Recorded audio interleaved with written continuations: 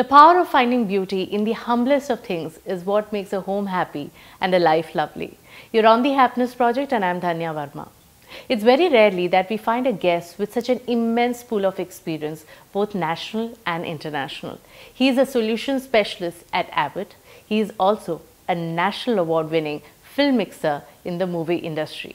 Let's welcome the very talented Sreejesh Nair onto the Happiness Project. Welcome to the Happiness Project. Lovely meeting you. Lovely to see you on the show. Bhayangara difficult aanu kittaanu ariyam. Dubai, Bombay, എവിടൊക്കെയാണ് കറങ്ങുന്നത് world over അല്ലേ? എനിക്ക് middle east മുഴുവനും ഉണ്ട്. അപ്പം ഞാൻ join ചെയ്ത സമയത്ത് middle ഈസ്റ്റും ആഫ്രിക്കയും ഇന്ത്യൻ സബ് കോണ്ടിനെന്റും മുഴുവനും കൂടെ അതെ അതെ ഒരു 90 കൺട്രീസ് ഉണ്ടായിരുന്നു. ഇപ്പൊ ഭാഗ്യത്തിന് കുറച്ച് കുറവുണ്ട്, വീട്ടിൽ പോകാൻ പറ്റും. ഒരു വശത്ത് ഇത്രയും റെസ്പോൺസിബിലിറ്റി ഉള്ള ഒരു ജോലിയുണ്ട്, ആബിഡ് സൊല്യൂഷൻ സ്പെഷ്യലിസ്റ്റ് ആയിട്ട് വർക്ക് ചെയ്യുന്നു. ടെക്നോളജിയെ കുറിച്ച് വലിയ അറിവില്ലാത്ത ഒരാളാണ് ഇരിക്കുന്നത്, അതുകൊണ്ട് ഞാൻ കൂടുതലൊന്നും സംസാരിക്കുന്നില്ല. എന്നാൽ തന്നെ മറുവശത്ത് സിനിമ ഫിലിം ഇൻഡസ്ട്രിയിൽ ഇത്രയും എസ്റ്റാബ്ലിഷ്ഡ് ആയിട്ടുള്ള ഒരു വ്യക്തിയാണ് as an audio mixer. Is that the right term? Re recording specialist അല്ലേ? Re recordist. ഈ രണ്ട് ഏരിയാസും വളരെ ഡിഫറെൻ്റ് ആണ്, എന്നാലും കോമണാലിറ്റീസ് ഉണ്ട് താനും. ഇതിൽ രണ്ട് ജോബ്സിലെയും സാറ്റിസ്ഫാക്ഷൻ എവിടെ നിന്നാണ് കിട്ടുന്നത്? രണ്ടും ഡിഫറെൻ്റ് ആണ്. അയ്യോ, അത് എൻ്റെ അടുത്ത് ആദ്യമായിട്ട് ഇങ്ങനത്തെ ഒരു ചോദ്യം ഒരാൾ ചോദിക്കുന്നത്. 200-ൽ പരം സിനിമ ചെയ്തിട്ടുള്ളൊരു വ്യക്തി ഒരു ടെക്നിക്കൽ സൈഡിലും കൂടി വർക്ക് ചെയ്യണം. അപ്പോൾ രണ്ട് തരത്തിലുള്ള സാറ്റിസ്ഫാക്ഷൻ ആയിരിക്കും. അതെങ്ങനെയാണ്? How can you articulate? അതായത് നമ്മളിപ്പോൾ ഒരു പടം ചെയ്യാൻ നോക്കിയാൽ, ഒരു ഫിലിം ചെയ്യുന്ന സമയത്ത് ഇപ്പോൾ ഒരു എക്സാമ്പിൾ എടുക്കുകയാണെങ്കിൽ അഗ്നിപത്ത് ചെയ്യുന്ന സമയത്ത് അത് ഒരു 27 ദിവസത്തെ മിക്സ് ആയിരുന്നു. പക്ഷെ നമ്മൾ ദിവസമായിട്ടല്ല കണക്കെടുക്കുന്നത്. 27 ദിവസത്തിൽ 452 മണിക്കൂറായിരുന്നു വർക്ക് ചെയ്തിരുന്നത് ആ പടത്തിന്. അത് മുഴുവനും നമ്മൾ മനസ്സിലാക്കേണ്ടത് അത്രയും പണിയെടുക്കുന്ന ഒരു 2.5 മണിക്കൂർ ഒരാൾക്ക് തിയേറ്ററിൽ പോയിട്ട് ഒരു തവണ കാണാനാണ് നമ്മൾ ആ എഫേർട്ട് ഇടുന്നത്. അപ്പോൾ ഈ ഒരു മാസത്തിൽ ചിലപ്പം അതെങ്ങനെയാണെന്ന് വെച്ച് കഴിഞ്ഞാൽ ഇപ്പോൾ ഞാൻ വീട്ടിൽ പോകാൻ പറ്റില്ല. അപ്പം സന്ധ്യ എൻ്റെ വൈഫ് ഡ്രസ്സും കൊണ്ട് സ്റ്റുഡിയോയിൽ വരും. അന്നേരം എനിക്ക് കുട്ടി ഉണ്ടായിട്ടുണ്ട്. അപ്പോൾ അവൾക്കൊരു 7 മന്ത്സോ എങ്ങാണ്ടേ ആയിട്ടുള്ളൂ. അപ്പോൾ കൈക്കുഞ്ഞുമായിട്ട് വരും. അപ്പം അന്ന് ഞാൻ ആക്ച്വലി ഷേവ് ചെയ്തിട്ട് ഞാൻ ഈ താടി വളർത്തുന്ന കാര്യം വെച്ച് കഴിഞ്ഞാൽ പടം തുടങ്ങിയാൽ അത് തീരുന്ന സമയം വരെ ഞാൻ ഇത് വയ്ക്കുക. അത് എനിക്കൊരു റെഫറൻസ് ഓഫ് ടൈമാണത്. ഇത് ഇപ്പൊ തുടങ്ങിയിട്ട്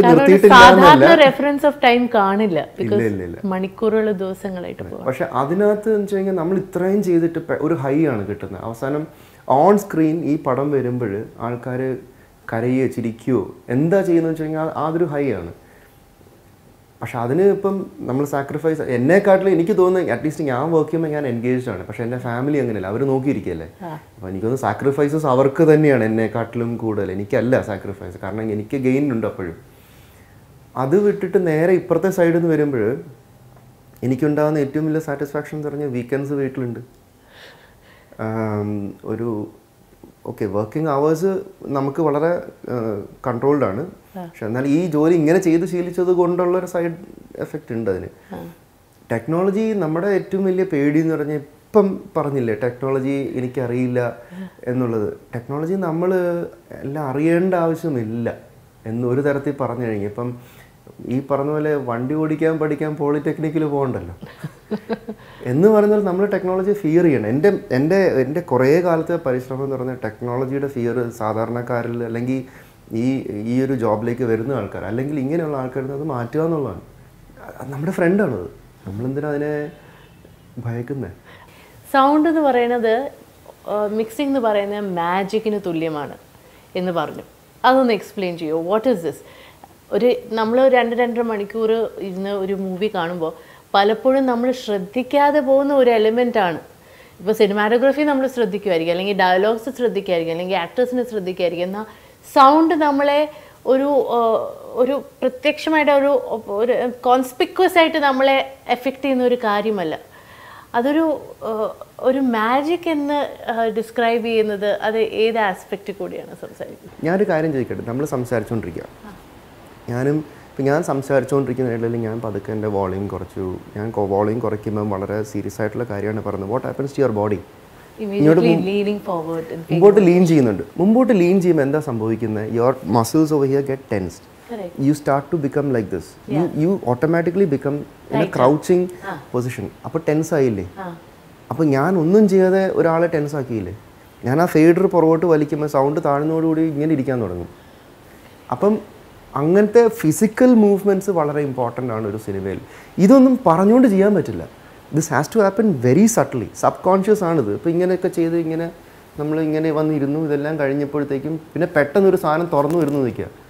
പിന്നെ നമ്മൾ ഇതിപ്പോൾ പെട്ടെന്ന് സാധനം വരുന്ന തുറന്നു വയ്ക്കുക ഒരു horror film. But if it's A lovely film you get it's A release of an emotion ആണെങ്കിൽ ഒരു വാഷ് ഓവർ ആണെങ്കിൽ നമുക്ക് ഇങ്ങനെ ഇരിക്കാൻ പറ്റും. എന്തൊരു ആശ്വാസം അത് ഇപ്പം തന്നെ അത് കണ്ടില്ലേ. ഇതിൽ മിസ്ഡയറക്ഷൻ എന്നുള്ള വാക്ക് എങ്ങനെ ഇന്റർപ്രറ്റ് ചെയ്യണം എനിക്ക് മനസ്സിലായില്ല. ഇപ്പം ഇതൊരു ടോസ് ചെയ്യാണ് നമ്മൾ. ഇപ്പോൾ ഈ ടോസ് ചെയ്ത് കഴിഞ്ഞാൽ we look for the pattern that goes up. Nothing happened. You know it's still here. ഇത് തന്നെ നമുക്ക് സിനിമയിൽ ചെയ്യാം. സിനിമയിൽ ഇത് മാത്രം നടക്കുന്നത്. U show them a pattern.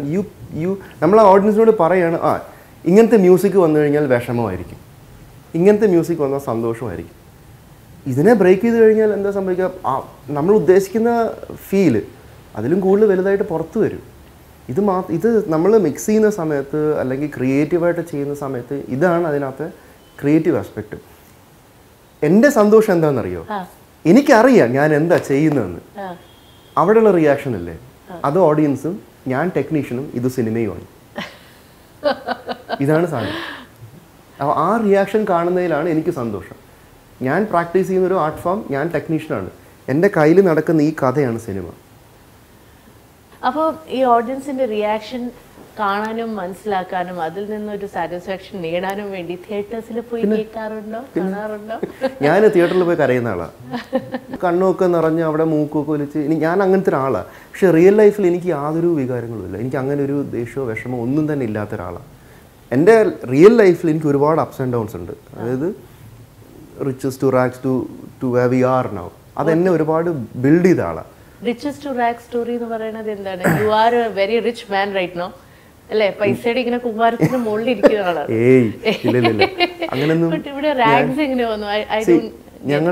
ഞാൻ ജനിച്ചത് കുവൈറ്റിലാണ്. ഞാനും എൻ്റെ അച്ഛൻ V R A very well of family ആയിരുന്നു. അപ്പോൾ അവിടെയാണ് ഞങ്ങൾ ഇവിടെ വന്നു. അതിനുശേഷം കുവൈറ്റ് വാർ ഉണ്ടായി. വി ലോസ്റ്റ് എവറിത്തിങ് ആ വാറിൽ. അതെല്ലാം നഷ്ടപ്പെട്ടിട്ട് ഇവിടെ വരുമ്പോൾ ഫോർ മീ എന്നെ പോലത്തെ ഒരാൾ, ഒന്നാമത് ഞാൻ കുവൈറ്റിൽ ജനിച്ചു വളർന്നു, മലയാളം മര്യാദയ്ക്ക് അറിയില്ല. ഇന്നും എൻ്റെ ചിന്ത ആദ്യം ഇംഗ്ലീഷിൽ പിന്നെ ട്രാൻസ്ലേറ്റ് ചെയ്തിട്ട് മലയാളത്തിൽ വരണം. അപ്പം ആ ഒരു ഡിലേ ഉണ്ട് എനിക്ക്. അങ്ങനെ ആ ഒരു ഷിഫ്റ്റൊക്കെ നാട്ടിൽ വരികയും നാട്ടിൽ ഇപ്പോൾ 5ാം ക്ലാസ്, ഞാൻ 5ലായിരുന്നപ്പോഴാണ് വന്നത്. 5ൽ വന്നിട്ട് ഇതിന് എനിക്കൊരു കൾച്ചർ ഷിഫ്റ്റാണ്. കൾച്ചർ ഷോക്ക് എന്ന് തന്നെ പറയാം. മലയാളം അറിയില്ല. എനിക്ക് ആകെ ഉണ്ടായിരുന്ന എൻ്റെ ഏറ്റവും വലിയ ഗുണം വെച്ചാൽ ഇംഗ്ലീഷ് വളരെ നല്ലതായിരുന്നു.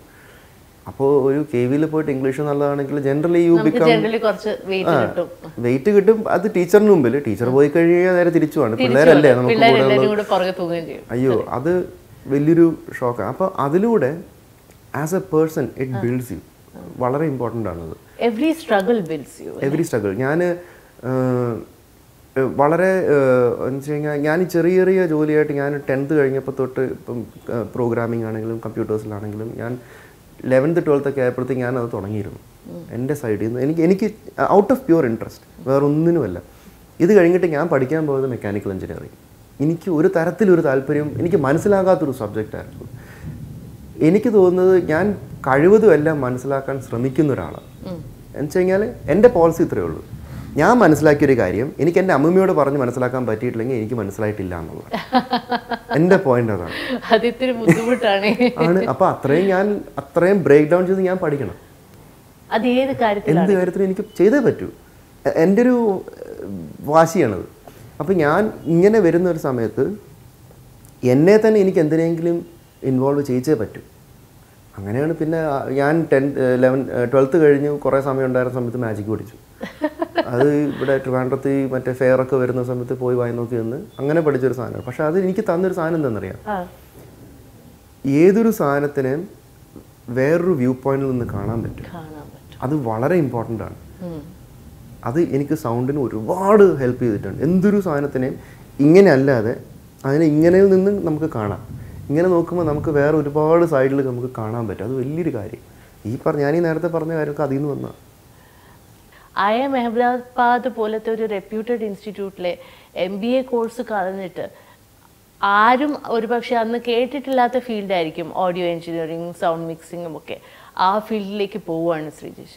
ഈ ഒരു ഡിസിഷൻ വളരെ ഡിഫിക്കൽട്ടായിരുന്നു കൺസിഡറിങ് ഒരു ഫാമിലിയിലെ സിറ്റുവേഷൻ വെച്ച് നോക്കുമ്പോൾ.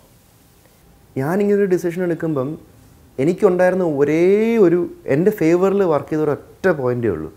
നമുക്ക് വക്കീലിനെ അറിയാം, ഡോക്ടറിനെ അറിയാം, എൻജിനീയേഴ്സിനെ അറിയാം. ഞാൻ എടുക്കാൻ പോകുന്ന ജോലിയിൽ ആരെ അറിയാമെന്ന് ചോദിച്ചു. ആരെ അറിയില്ല. അപ്പം 2 കാര്യങ്ങളാണ്. എനിക്ക് പേരെടുക്കാൻ എളുപ്പമായിരിക്കും, ജോലി കയറ്റം എളുപ്പമായിരിക്കും. ഞാൻ ഇതൊക്കെ പറഞ്ഞുകൊണ്ടാണ് പോയത്. ഇതൊന്നും നടന്നില്ല. എനിക്ക് പറഞ്ഞു നിൽക്കണം. എനിക്ക് ഇറ്റ്സ് എ റിയാലിറ്റി. ഏറ്റവും ചാലഞ്ചിങ് ആയിട്ടുള്ള പ്രോജക്റ്റ് ഏതായിരുന്നു? അതെങ്ങനെയാണ് ഓവർകം ചെയ്തത്? Was that A struggle? And ഏറ്റവും satisfying? Probably because it's challenging. അല്ല, രണ്ടും ആൻസേഴ്സ് ആണ്. ഏറ്റവും ചാലഞ്ചിങ് ആയിട്ട് എനിക്ക് കിട്ടിയ പ്രോജക്റ്റ് വസിപ്പൂർ തന്നെയായിരുന്നു. ഗാങ്സ് ഓഫ് വസിപ്പൂർ തന്നെയായിരുന്നു. അതിന് കാരണം എന്താ വെച്ച് കഴിഞ്ഞാൽ അതിന് പിന്നിൽ ഇൻട്രസ്റ്റിംഗ് ആയിട്ട് കഥയുണ്ട്. അതിൻ്റെ സൗണ്ട് ഡിസൈനർ കുനാൽ ശർമ്മ എന്ന് പറയുന്നത് എൻ്റെ വളരെ അടുത്ത സുഹൃത്താണ്. ഞങ്ങൾ ഒരുമിച്ച് വർക്ക് ചെയ്തിട്ടില്ല. അവൻ എൻ്റെ അടുത്ത് അവൻ പറഞ്ഞു, എടാ ഈ പടം ഉണ്ട്, ചെയ്യാൻ പറ്റും. ഞാൻ പറഞ്ഞു, എടാ ഇപ്പോൾ ഈ പടം, എടാ ഈ അടുത്ത് ഈ പടം, എടാ അങ്ങനെ ഞാനൊരു ഈ പറഞ്ഞ മറ്റേ റൂൾ ഓഫ് 3 ഞാൻ 4 പ്രാവശ്യം അവൻ്റെ അടുത്ത് പക്ഷേ നോ പറഞ്ഞു. 5ാമത്തേന് ഞാൻ പറഞ്ഞു ഞാൻ തീർച്ചയായിട്ടും ഞാൻ ചെയ്യാം, ഞാൻ എന്താണെങ്കിലും ഞാൻ ഓക്കെ നന്നായി. ഞാൻ പറഞ്ഞല്ലോ, നമ്മളായിട്ട് ഈ വരുന്നൊന്നും നമുക്ക് തടഞ്ഞു വെക്കാൻ പറ്റുന്ന കാര്യങ്ങളല്ല. അപ്പോൾ ഞാൻ യെസ് പറഞ്ഞു. പക്ഷേ അതിൻ്റെ ഒരു ചാലഞ്ച് എന്താണെന്ന് വെച്ച് കഴിഞ്ഞാൽ പകൽ ഞാൻ ചെയ്യുന്ന പടം റൗഡി റാത്തോടാണ്. പ്രഭുദേവ സാറിൻ്റെ കൂടെ അല്ല അതിൻ്റെ സൗണ്ട് ഡിസൈൻസ് കംപ്ലീറ്റ്ലി ഡിഫറെൻറ്റ്. അത് ഈ പറഞ്ഞ പോലെ മറ്റേ റിയലിസമായിട്ട് ഒരു ബന്ധമില്ല. ഹൈപ്പർ റിയലിസം എന്ന് പറയാം. നമ്മളൊക്കെ കാണാൻ ആഗ്രഹിക്കുന്ന ഒരു സാധനം, ആ 8 നിലയിൽ നിന്ന് ചാടി ലാൻഡ് ചെയ്യുക, ഇതൊക്കെയാണ് നമ്മൾ കാണാൻ ആഗ്രഹിക്കുന്ന ഒരു സാധനം. അതിനെ മറിച്ച് രാത്രി വരുമ്പോൾ ഗാങ്സ് ഓഫ് വസിപ്പൂരിൽ മറ്റേ ഇങ്ങനെ 2 പേര് സംസാരിക്കുക, അവിടെ ഒരു കിളി, ആ കിളിയുടെ സൗണ്ട് കാരണം ഇവർ ചിലപ്പോൾ മിണ്ടാണ്ടിരിക്കുക ലൈനിൽ. അത്രയും റിയാക്റ്റീവായിട്ടൊരു സിനിമയാണത്. ഇത് രണ്ടും ഇങ്ങനെ നിൽക്കുന്ന 2 സിനിമാസാണ്. ഭയങ്കര ചാലഞ്ചിങ് ആയിരുന്നു. അത് മാത്രമല്ല, അത് വർക്ക് ചെയ്യുന്ന സമയത്ത് രാവിലെ 9 മണി തൊട്ട് രാത്രി 10 മണി വരെ റൗഡി റാത്തോടും, രാത്രി 10:11 തൊട്ട് രാവിലെ ഒരു ഏകദേശം 7:30-8 വരെ വസിപ്പൂറുമായിരുന്നു. അതിനകത്താണ് ശരിക്കും പറഞ്ഞ് ഞാൻ ഈ നേരത്തെ പറഞ്ഞല്ലോ നെറ്റ്വർക്ക് ഓഫ് ഫ്രണ്ട്സ്, ഈ ഇങ്ങനത്തെ ഒരു എന്താ പറയുക, നമുക്കൊരു വളരെ കൂട്ടായ്മ വരുന്നതിൻ്റെ ഗുണം എന്താണെന്നറിയാം. ഇപ്പം അനുരാഗും കുണാലും രാത്രി വരുമ്പം ഞാൻ ഉറങ്ങുകയാണെങ്കിൽ അവരെന്നെ വിളിക്കില്ല. അനുരാഗ് കശ്യപ് ഞാൻ ഉറങ്ങുകയാണെങ്കിൽ അവർ വിളിക്കില്ല. അവർ വരും, കാണും, നോട്ട് എഴുതി വെച്ചിട്ട് പോകും, വിളിക്കണ്ടെന്ന് പറയും. അത് ഇത്രയും അടുപ്പം ഉള്ളത് കൊണ്ടാണ്. ഞാൻ നേരത്തെ പറഞ്ഞ കാര്യം ഞാൻ പറഞ്ഞില്ല, ഇതെല്ലാം ads up to something somewhere. ഇതൊക്കെ നമുക്ക് എപ്പോഴും ഗുണം ചെയ്യുന്ന കാര്യങ്ങളാണ്. ഞാൻ അല്ലാത്തൊരാളായിരുന്നെങ്കിൽ മറ്റേ ഇവർക്ക് പറയാം, ഞങ്ങളും കാശ് കൊടുത്ത് വരുന്നതാണ്, ഇവന് എന്താ എഴുന്നേറ്റിരിക്കാത്ത, ഞങ്ങൾക്ക് ആ കറക്ഷൻ ഇപ്പോൾ കാണണം എന്നൊക്കെ പറയാം. ഇതേ അണ്ടർസ്റ്റാൻഡിങ് പകൽ വരുന്ന ആൾക്കാർക്കും ഉണ്ട്. കാരണം അതും കൂട്ടുകാരായിട്ട് ഇരിക്കുമ്പോഴത്തേക്കും എന്നുവെച്ചാൽ നമ്മുടെ വേൾഡ് നമ്മൾ ബിൽഡ് ചെയ്ത് കഴിഞ്ഞു. ഇത് ഞാൻ പറഞ്ഞല്ലോ, ഇതിനകത്ത് ടെക്നിക്കാലിറ്റി ഇല്ല, പീപ്പിൾ മാനേജ്മെന്റ് എന്ന് ഞാൻ നേരത്തെ പറഞ്ഞില്ലേ, ഇതൊക്കെ ഇവിടെ വർക്ക് ചെയ്യുന്നത്. ശ്രീധർ സാറാണ് മോൾഡ് ചെയ്തതെന്ന് അറിയാം. ശ്രീധർ സാറിനെ കുറിച്ച് പറയൂ. What is your equation with him? അങ്ങനെ ഇൻഡസ്ട്രിയിൽ വളരെ അധികം ഇൻഫ്ലുവൻസ് ചെയ്ത, ഇൻസ്പയർ ചെയ്ത വ്യക്തികളുണ്ടെങ്കിൽ അവരാരൊക്കെയാണ്? ശ്രീധർ സാറാണ്. പിന്നെ ഞാൻ പഠിച്ച സ്ഥലത്ത് നിന്ന് പോളച്ചനും സ്റ്റാൻലി ആയിട്ടും ഇങ്ങനെ 2 പേരുണ്ട്. ഞാൻ പഠിച്ചതിൽ നിന്ന് ഞാൻ പറയാം, ഞങ്ങളെ പഠിപ്പിച്ച വലിയൊരു കാര്യം എന്താണെന്നറിയാം. അതായത് ഞാൻ വളരണമെങ്കിൽ എനിക്ക് ചുറ്റാകെ ഉള്ളത് വളരണം. എനിക്ക് പൊക്കം വയ്ക്കുന്നതിൻ്റെ ഒരു അളവുണ്ട്, പക്ഷേ എനിക്ക് അതിൻ്റെ അടിയിലൊരു ലെയേഴ്സ് വെച്ച് കഴിഞ്ഞാൽ ഞാൻ ഓട്ടോമാറ്റിക്കലി പൊങ്ങും. അപ്പം എൻ്റെ മെയിൻ പോയിന്റ് വെച്ചാൽ എനിക്ക് ചുറ്റാകെ ഉള്ളവരെ വളർത്തുക എന്നുള്ളത് എനിക്ക് വളരെ ഇമ്പോർട്ടൻ്റ് ആയിരുന്നു. അത് എനിക്ക് പോളച്ചൻ്റെ നിന്നും ഇല്ല, സ്റ്റാൻലിയിൽ നിന്നും ഞാൻ പഠിച്ച സാധനമാണ്.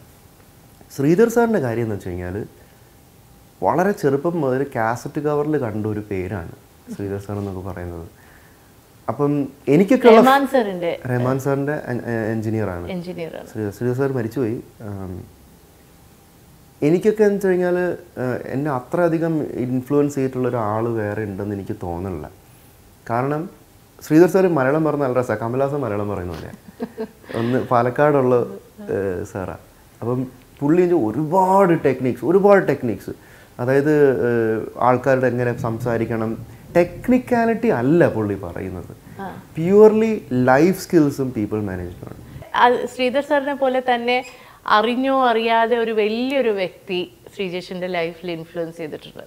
അദ്ദേഹം ഈ ഷോ ഒരു പക്ഷെ മലയാളം ആയതുകൊണ്ട് കാണത്തില്ലായിരിക്കും, നമ്മൾ ഹോപ്പ് ചെയ്യാം. റഹ്മാൻ സാറിനെ കുറിച്ച് എന്താണ് പറയാനുള്ളത്? എനിക്ക് ഇന്നും ഓർമ്മ ഒരു ഭയങ്കര ഇൻട്രസ്റ്റിംഗ് ഒരു ഇൻസിഡൻറ്റ് ഉണ്ട്. ഞാൻ സെക്കൻഡ് എഞ്ചിനീയർ ആയിരുന്നു. സെക്കൻഡ് എഞ്ചിനീയർ എന്ന് പറഞ്ഞ മെയിൻ ജോലി കേബിൾ മടക്കുക, ചായ വാങ്ങുക, ബുക്കും പേനയൊക്കെ മര്യാദയ്ക്ക് വെക്കുക, ഇതൊക്കെ തന്നെയാണ് പ്രോപ്പറായിട്ട്. ഞാനൊക്കെ സ്റ്റുഡിയോയിൽ പോയി കഴിഞ്ഞാൽ അന്ന് രണ്ട് സീനിയർ എഞ്ചിനീയേഴ്സ് വർക്ക് ചെയ്യുന്ന സമയത്ത് ഞാൻ വീട്ടിൽ നിന്ന് സ്റ്റുഡിയോ പോയി കഴിഞ്ഞാൽ 3 മാസം കഴിഞ്ഞാൽ വീട്ടിൽ വരുന്നത്. അപ്പം ഓൺ ആൻ ആവറേജ് ഞാൻ ഉറങ്ങുന്നത് 4 മണിക്കൂറായിരുന്നു അന്ന്. It's not healthy. ഞാനത് ഇന്നും ആരോടും അഡ്വൈസ് ചെയ്യാത്തൊരു കാര്യമാണ്. It's not healthy. അപ്പോൾ അങ്ങനൊരു ലൈഫായിരുന്നു എനിക്ക്. കാരണം എനിക്ക് പ്രൂവ് ചെയ്തേ പറ്റൂ. എനിക്ക് വേറൊരു ഓപ്ഷൻ ഇല്ലല്ലോ. വീട്ടുകാരും വെച്ചാൽ ഞാനിങ്ങനൊരു കംപ്ലീറ്റ്ലി എന്താ പറയുക, ഒരു സ്ട്രേ ഡോഗ് അല്ലെങ്കിൽ ഒരു ദ ബ്ലാക്ക് ഷീപ്പ് എന്നൊക്കെ പറഞ്ഞ് പോകുന്ന പോലെ പോയി. അപ്പം അങ്ങനെ വന്നപ്പോഴാണ് നേതാജി എന്ന് പറഞ്ഞൊരു പടം ഉണ്ടായിരുന്നു, ശ്യാം ബനേഗലിൻ്റെ പടം, ശ്യാം ബാബുവിൻ്റെ പടം. അതിന് ട്രാക്സ് കൊടുത്ത് വിട്ട് ശ്രീധർ സാറ് ട്രാക്സ് കൊടുത്ത് വിട്ടപ്പോൾ ശ്രീധർ സാറ് പറഞ്ഞു, പ്രൊഡക്ഷനോട് പറഞ്ഞു, ഇന്നയാളെ കാണണം, അത് ശ്രീജേഷിനെ കാണണം, അവനില്ലെങ്കിൽ അവിടെ കൊടുക്കണ്ടെന്ന് പറഞ്ഞു. ഓക്കെ. അപ്പം ഇങ്ങനെ വന്ന ഏതോ ഒരു ദിവസത്തിലാണ് ഞാൻ വീട്ടിൽ പോയ ദിവസം. ഈ 3 മാസം കഴിഞ്ഞ് ഞാൻ വീട്ടിൽ പോയ ദിവസമാണ് പ്രൊഡക്ഷൻ എന്ന് ട്രാക്ക് കൊണ്ട് വരുന്നത്. അവർ കൊടുത്തില്ല, അവർ തിരിച്ചുപോയി. പിറ്റേന്ന് ഞാൻ വന്നപ്പോഴത്തേക്കും ഇങ്ങനെ നിർബന്ധമായിട്ട് ഇങ്ങനെയൊക്കെയാണെന്ന് പറഞ്ഞിട്ട് ഓക്കെ ഞാൻ കൊണ്ട് തന്നു ലൈനപ്പ് ചെയ്തു. പിന്നെ റഹ്മാൻ സാറിൻ്റെ ട്രാക്സ് അല്ലേ, നമ്മളൊക്കെ ഈ പറഞ്ഞ പോലെ ഇത് എന്തും കാണാൻ വരും, ഇത് മുഴുവൻ ഇങ്ങനെ കാണാമെന്ന് പറഞ്ഞാൽ വായ്പൊളിച്ചിരിക്കാനേ പറ്റുള്ളൂ. അപ്പോൾ ഞാനിത് മുഴുവൻ മെമ്മറൈസ് ചെയ്യും. ട്രാക്സും കാര്യങ്ങളെല്ലാം ഞാൻ മെമ്മറൈസ് ചെയ്തിട്ട് ഇത് എന്താ വായിച്ചു വെച്ചിരിക്കുന്നത്, എങ്ങനെയായിരിക്കും ചെയ്തിരിക്കുന്നത്, ഇങ്ങനെ ചെയ്തു, ശ്രീധർ സാർ ഇങ്ങനെ ചെയ്തു, അങ്ങനെ ഒരു ഐഡിയ ആണ് ഇട്ടത്, ഇവിടെ ഇങ്ങനെ കൊണ്ടായിരിക്കും, എന്തുകൊണ്ട് ഇങ്ങനെ, സിനിമയിൽ ഇങ്ങനെയാണ്, ഓക്കെ ഇതൊക്കെ പറഞ്ഞുകൊണ്ട് ഞാൻ ഇരിക്കുന്ന സമയത്ത് എൻ്റെ അടുത്ത് ഒരാൾ വന്നിട്ട് നിന്നെ പുറത്ത് വിളിക്കുന്നു. എനിക്ക് എന്തുണ്ടായി അറിയില്ല, റഹ്മാൻ സാർ വന്നിട്ടുണ്ട്. അപ്പം എനിക്ക് അതിന് എന്നെ എന്തിനാണ് പുറത്ത് വിളിക്കുന്നത്? ഞാൻ നോക്കിയപ്പം മറ്റേ ഞങ്ങളുടെ അടുത്ത സീനിയർ എഞ്ചിനീയർ പറഞ്ഞേ നിന്നെ വിളിക്കുന്നു. ഞാൻ ശരിക്കും ഞാൻ പേടിച്ചു പോയി. എന്നുവെച്ചാൽ ഒന്നാമത് തലേദിവസം ഞാൻ വന്നില്ലല്ലോ, നീ അത് വല്ലതും ആണോ എന്ന് അറിയാൻ മേല. അപ്പം ഞാൻ ചെന്നപ്പോഴത്തേക്കും റഹ്മാൻ സാർ ചോദിച്ചു, Sreejesh, Sridhar has told me about you, come let's go in എന്ന് പറഞ്ഞിട്ട് പുള്ളി തോളത്ത് കൈ വെച്ചുകൊണ്ട് പോയി. ഒരു നിക്നെയിം ഉണ്ടായിരുന്നല്ലോ അല്ലേ ശ്രീജേഷിന്? Flying fingers. റഹ്മാൻ സാർ അതും അന്വേഷിച്ചു എന്ന് കേട്ടു. ശ്രീധർ സാർ പറഞ്ഞു കൊടുത്തത്. അപ്പൊ ഫ്ലൈയിങ് ഫിംഗേഴ്സിനെ അന്വേഷിച്ച് സ്റ്റുഡിയോയിൽ വന്നു. അതെ, എൻ്റെ അടുത്ത് ഇപ്പോഴും കൂട്ടുകാർ പറഞ്ഞു ആ ഷർട്ട് നീ കഴുകിയിട്ടുണ്ടാവില്ല. തോളത്ത് കൈവച്ച ഷർട്ട്. അതെ. പക്ഷെ അത് വലിയൊരു, എനിക്ക് സാറിനത് ഓർക്കുണ്ടാകാൻ വഴിയില്ല. കാരണം എനിക്ക് തോന്നുന്നത് അങ്ങനത്തെ ഒരാൾ റഹ്മാൻ സാർ എന്ന് പറഞ്ഞാൽ ജെന്യുവൻ ആയിട്ടൊരാളാണ്.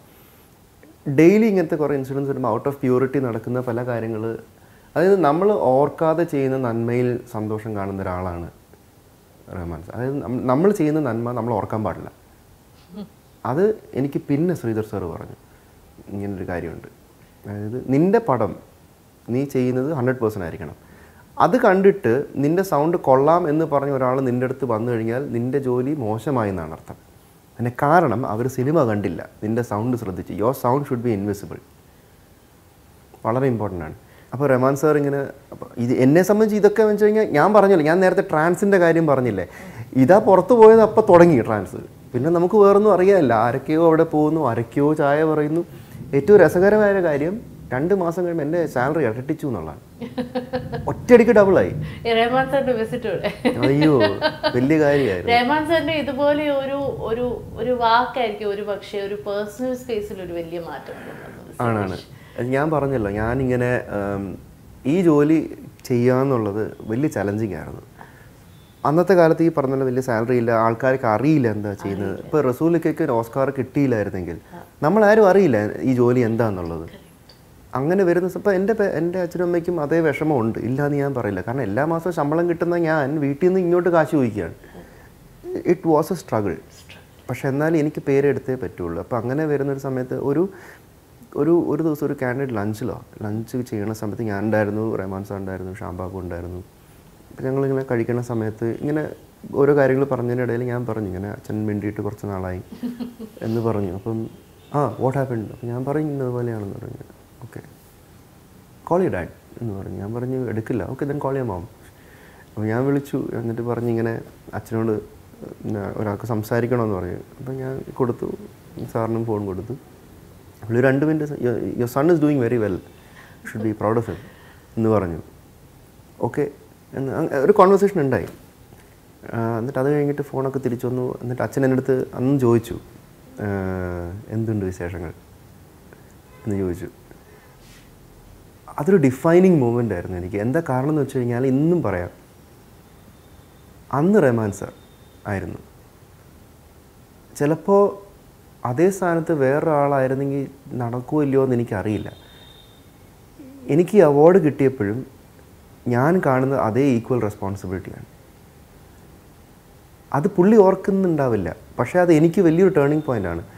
നാളെ എന്നിലേക്ക് ഒരാൾ വന്നിട്ട് ചോദിക്കുകയാണ് ഇങ്ങനെയാണ്, ചിലപ്പോൾ ഞാൻ അത് ഓർത്തു വരില്ല, പക്ഷെ അത് നമ്മളിലൂടെ വേറൊരാളുടെ ലൈഫിലൊരു ടേണിംഗ് പോയിൻ്റ് ഉണ്ടാകുമെന്ന് പറയുന്നത് വലിയൊരു കാര്യമാണത്.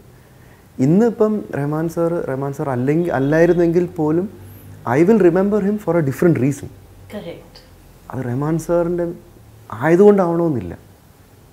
പേഴ്സണലി ഒരു ഫിസിക്കൽ ലെവലിൽ കുറച്ച് ഒബ്സ്റ്റക്കിൾസ് ഉണ്ട്. ആൻഡ് ആ ഒബ്സ്റ്റക്കിൾസ് എവിടെയോ കൺവേർട്ട് ചെയ്ത് അത് ഈ മേഖലയെ തന്നെ അപ്ലൈ ചെയ്യാണ്. എനിക്ക് ഏറ്റവും അതിശയം തോന്നിയ ഒന്ന്, പ്രൈമറി കളേഴ്സ് കാണാൻ പറ്റില്ല അല്ലേ? അത് എങ്ങനെയാണ്? ലൈക്ക് റെഡ് ബ്ലൂ ഗ്രീൻ കാണാൻ പറ്റില്ല എന്ന് തന്നെ. Red blue yellow, red blue yellow, sorry yellow ആണ്. എനിക്ക് ബേസിക്കലി ഷെയ്ഡ്സ് അറിയാൻ പറ്റില്ല.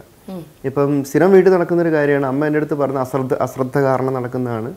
സന്ധ്യ പലപ്പോഴും പറയുന്നത് ഞാൻ ഇതിനെ അഡ്വാൻറ്റേജ് ആയിട്ട് എടുക്കും, പാത്രം എടുക്കാൻ പറഞ്ഞു കഴിഞ്ഞാൽ അവിടെ പോയി കറങ്ങിയിട്ട് തിരിച്ചു വരിക. എൻ്റെ ഏറ്റവും വലിയ ബുദ്ധിമുട്ട് അലമാരി തുറന്നൊരു ഷർട്ട് എടുക്കാൻ പോകുന്നതാണ്. ഞാൻ ഉദ്ദേശിക്കുന്ന ഷർട്ട് കാണില്ല, ഇവള് വന്ന് എടുത്തു തരും. അത് പിന്നെ എൻ്റെ അടുത്ത് ഇപ്പോൾ മടിയെന്നൊക്കെയാണ് പറയുന്നത്. പക്ഷേ എൻ്റെ പ്രശ്നം വെച്ച് കഴിഞ്ഞാൽ എൻ്റെ ബ്രെയിൻ അത് ഡിറ്റക്ട് ചെയ്യില്ല. തൊട്ട് കാണിച്ചാൽ കാണാം. അതുവരെ അങ്ങനെ ഒരു സംഭവം, എനിക്കൊരു ബ്ലൈൻഡ് സ്പോട്ട് പോലെ കിടക്കുന്നത്. ഇങ്ങനെ ഈ പറഞ്ഞ കളർ ബ്ലൈൻഡ്നെസ് ഉള്ള ചില ആൾക്കാർക്ക് സിനസ്തീഷ്യ എന്ന് പറഞ്ഞൊരു കണ്ടീഷൻ ഉണ്ട്. എൻ്റെ കേസിൽ എന്താ വെച്ചാൽ സിനസ്തീഷ്യ പലതും ആകാം. ചിലപ്പോൾ ചിലർക്ക് സ്മെൽ ടു അനദർ റെസ്പോൺസ്. അങ്ങനെ എൻ്റെ കേസിൽ സൗണ്ട് ടു കളറാണ് response.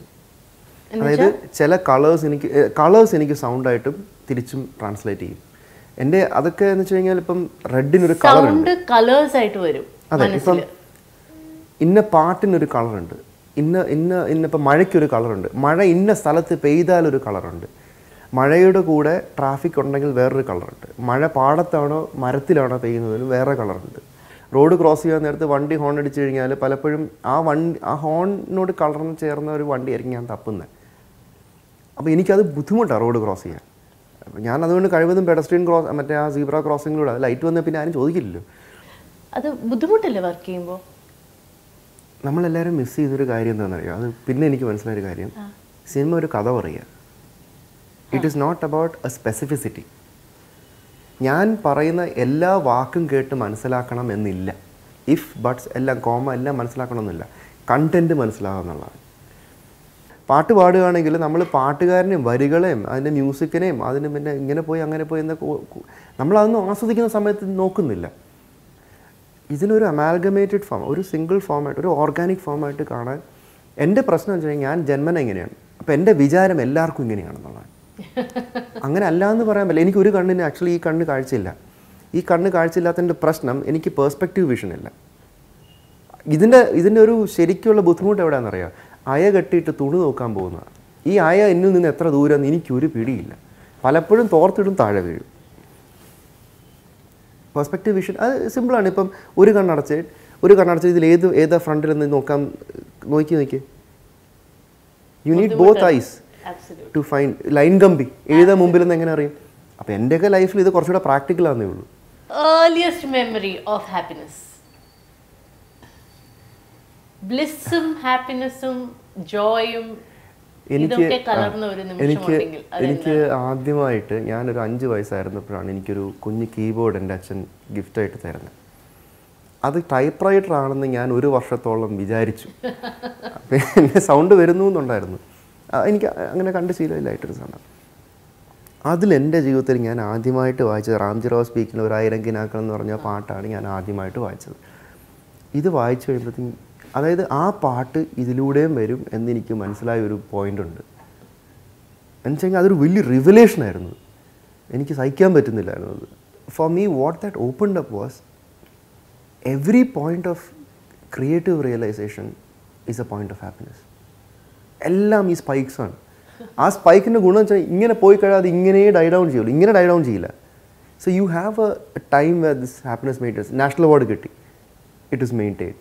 Something else comes, it is maintained. ഞാൻ ഈ പടം ചെയ്തു, it is maintained. As long as it doesn't die down there, if it maintains there, averaging out ചെയ്യും. So you tend to be happy in general. I'm wishing you and your lovely family all the best. It's been lovely talking to you. It's been such a pleasure. It was lovely talking to you too. ഒത്തിരി സന്തോഷം. Thanks for coming to the show. It's been such a pleasure. You opened a world. ഒരു വേറൊരു ലോകമാണ് എൻ്റെ മുന്നിൽ തുറന്നു തന്നത്. So thank you for that. So thank you for the questions. It's been amazing.